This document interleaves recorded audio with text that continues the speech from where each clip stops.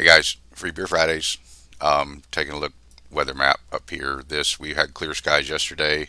Very hazy, light blue skies, but there's not one single cloud or one single contrail to be seen all day. And this morning is proving to look exactly like it did yesterday. But taking a look at Zoom Earth, I went back from 7:30, and I'm going to bring it forward, and you can see clearly, this up in here. This is what I'm focused on. There's a lot more to look at. What I'm focused on this because this system is supposed to be heading in to my area later this afternoon, and so yeah, I may have some not so beautiful sky captures later day, but we'll see. We'll find out how all that works. So one thing I want to talk about. Um, I'd like to get some opinions of what people think about this person right here, Dane Wigington. I've listened to him for years.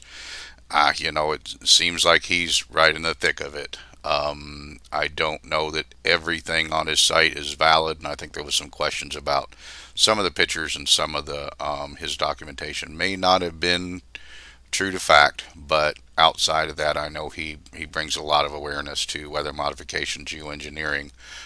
He has a documentary coming out called The Dimming. It's sometime this year. It's going to be released.